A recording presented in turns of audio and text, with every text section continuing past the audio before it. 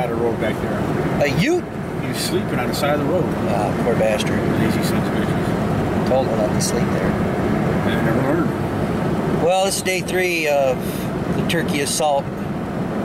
We have switched from static sniper positions to mobile sniper team tactics, aka run and gun.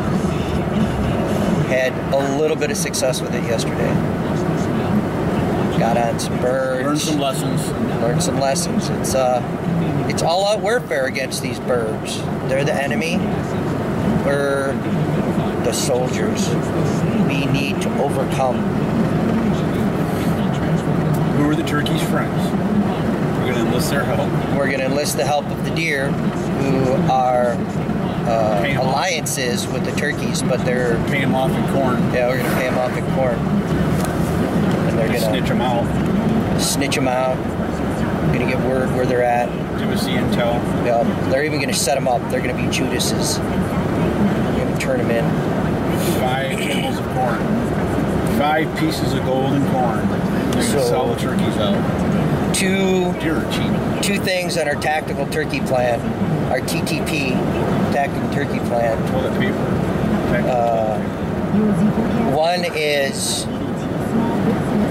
all operations need to have communications. Failure in communication is a failure of the operation. Yesterday we had a failure of communication due to Jer Bear not being properly geared up with his communication device. Not my fault. It is his fault. Well, it's just the problem that you have is trying to text message in real time just doesn't work. Relying on the cell towers and receiving and sending back.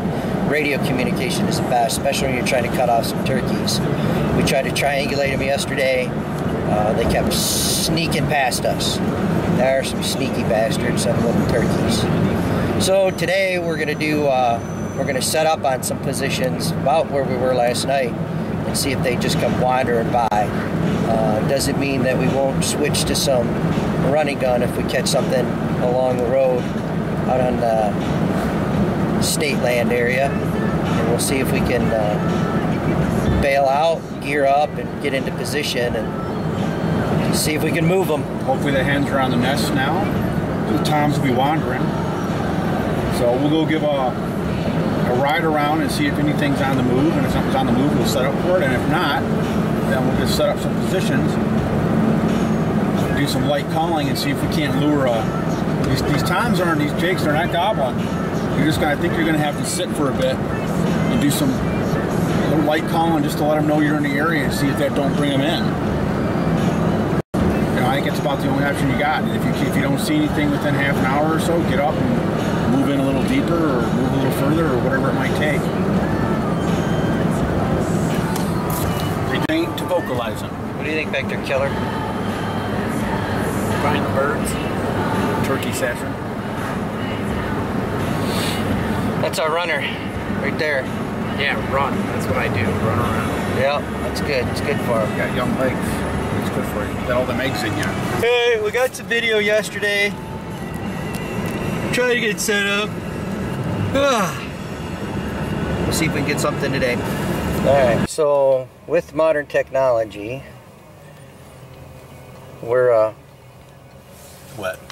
Yeah, this is unfortunately what we got coming on. The internet's slow, so we're not quite seeing it, but we're just catching the front end of this. We were weighing some options about going to a coop line, but we pretty much think with that hard rain coming behind it, that thunderstorm, that these birds aren't going to move right now. So we're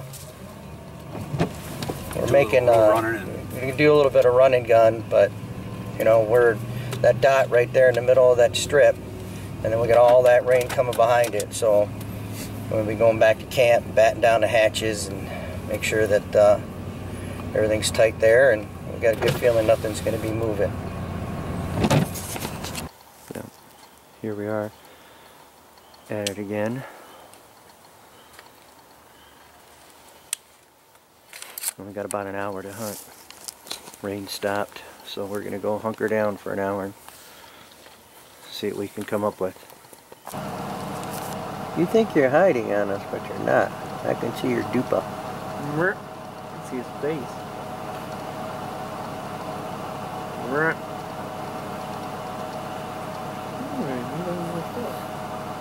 Hi, buddy.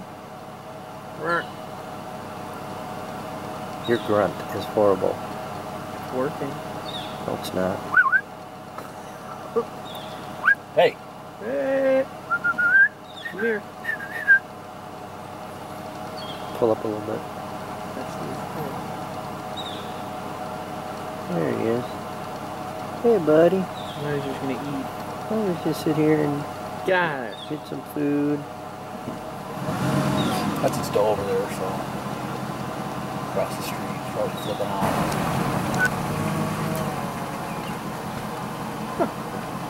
That's as far as you wanted to go? There's 4 of them. That's it? Have you ever noticed further? that when you're hunting one Oh, come here. species, you see all the other species Come here. that you like to hunt just in the wrong Nice season? job, Jeremy. We saw more deer Put your hand out the and window and they game say, "Get now," you know? No, they that we stopped hunt later in the season, in the early season, during turkey season. And then, of course, come deer season, we see nothing but turkey.